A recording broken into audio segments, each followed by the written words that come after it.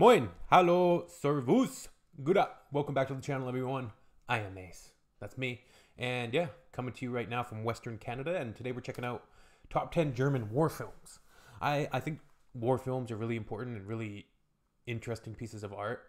If I had to just name war films, if you put me on the spot right now, which is what I'm going to do, I'm going to put myself on the spot and think of some war films. Let's go. Number 1, Paths of Glory by Stanley Kubrick. Number 2, Saving Private Ryan, Steven Spielberg. Number 3, Apocalypse Now, Francis Ford Coppola. Number 4, Platoon, Oliver Stone. I'm actually not that familiar with that one. But it's just one that gets brought up a lot when people talk about war movies. Number 5, Full Metal Jacket, Stanley Kubrick. So yeah, those are all American films, right? Yeah. So that's just 5 that I thought up on just on the top of my head. And I need to watch All Quiet on the Western Front. I know it's on it's a German film that came out on Netflix recently, which is an adaptation of the novel by German novelist Eric. I can't remember his last name, but a very evocative and important work surrounding World War One and a soldier in World War One, and just the horrors that they went through. Definitely need to check that one out. Thin Red Line is another good one. That's Terrence Malick, who is a pretty incredible director, actually. I think vastly underrated. Let's just get into this list. I've been rambling. Let's go. And yes, I did get a haircut. In March, we took a look at the best war films to hail from the Soviet Union. This time we're shifting to the other end of the spectrum and looking at the best war films to come from Germany. We will be doing more videos like this, focusing on films from individual countries, so make sure you hit the subscribe button. Top 10 German war films. Number 10, 13 Minutes. Man müsste wirklich was machen. Ja, und was? Willst du eine Bombe in die Sonderabteilung schmeißen? Es gibt noch tote Arbeiter und die Nazis bauen morgen weiter. Man muss was anderes machen. Und zwar bald. Bald und radikal. 13 Minutes is the true life study of Georg Elser, the carpenter who made a failed attempt on the life of Hitler in Munich in 1939. The film features an excellent performance from Christian Friedel as Elser himself, and it is structured confidently, if conventionally, around flashbacks after Elser is arrested, sketching in his rural Catholic background, his instinctive non-party leftism, and his unhappy affair with a married woman. Man muss machen, was richtig ist.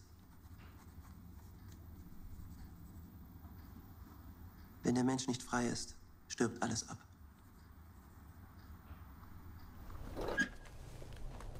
If humanity isn't free, everything dies with it. Well. Ew. Number 9, The Captain.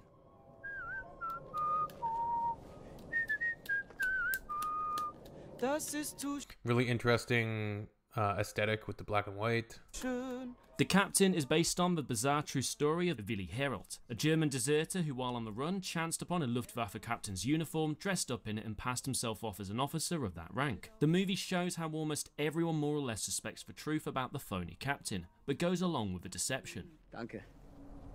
Danke. Number 8, West Front 1918. Whoa.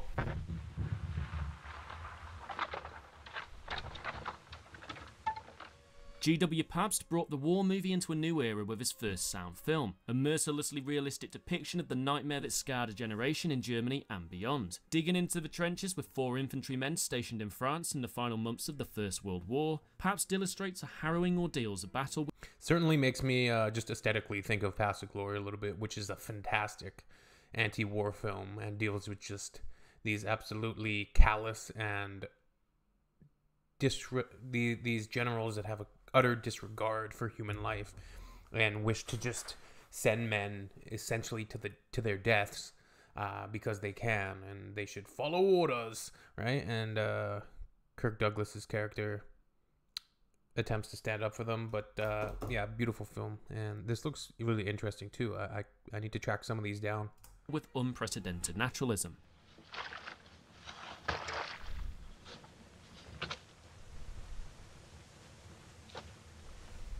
Number Wow. 7, The Tin Drum.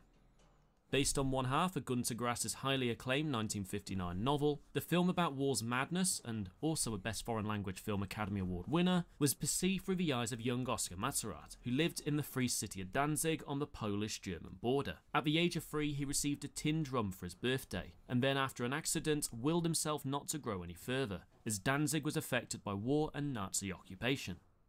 Number 6, Europa Europa. The Tin Drum, I do remember seeing that on another cinema list we did.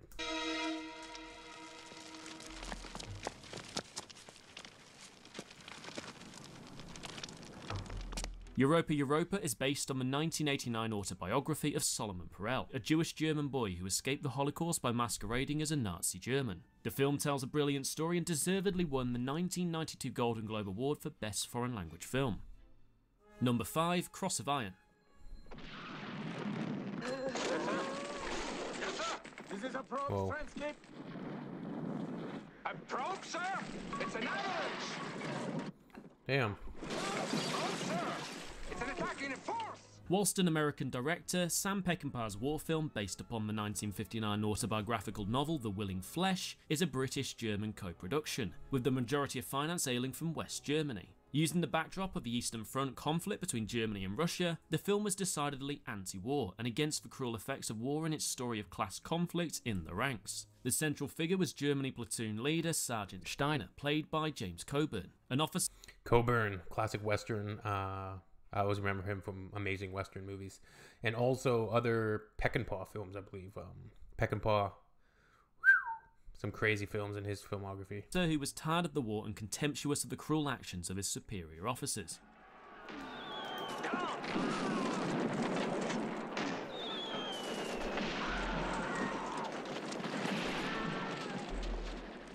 Number 4, Stalingrad. I've heard of this. Whoa.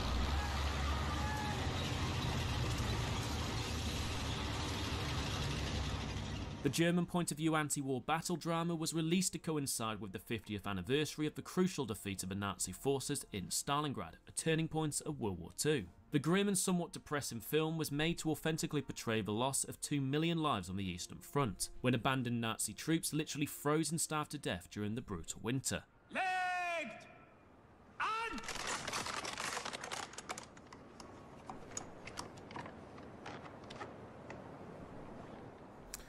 That guy there, he went on to have a really, really successful career, right? You see him pop up in tons of movies.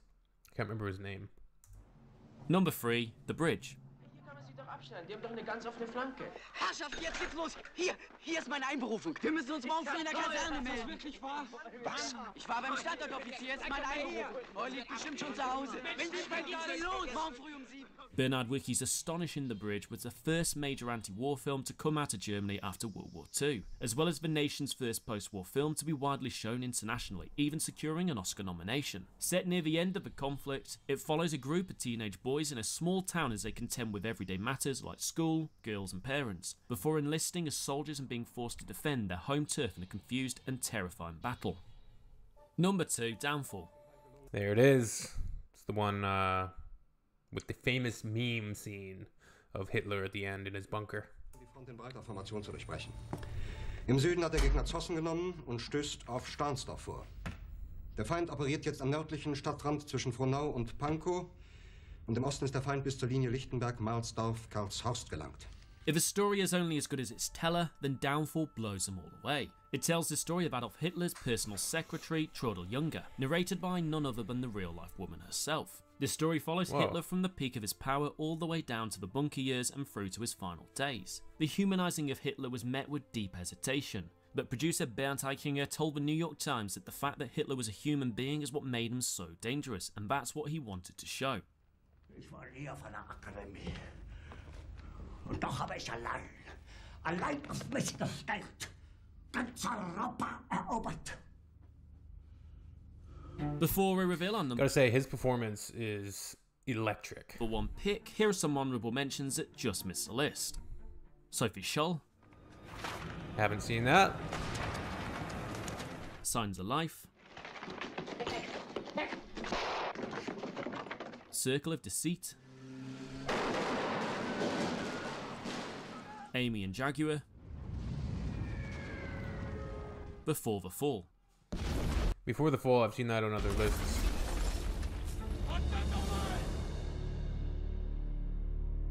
Number 1, Das Boot. Das Boot!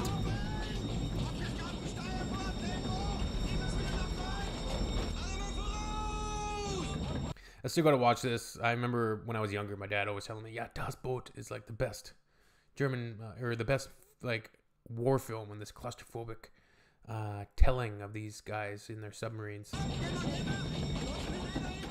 What else could top the list? The look at life aboard a World War II U-boat. Das Boot adapts a best-selling German novel by Lothar Gunther Buchheim, drawn from his experiences as a war correspondent embedded with a submarine crew during the Battle of the Atlantic. The movie's opening sets up the force of the military at the height of a war, but this focus soon becomes what it's like to live underwater in dull and terrifying close quarters. Wolfgang Petersen brilliantly uses cramped spaces, the sounds of underwater combat, and the intense performances to create an immersive depiction of submarine service.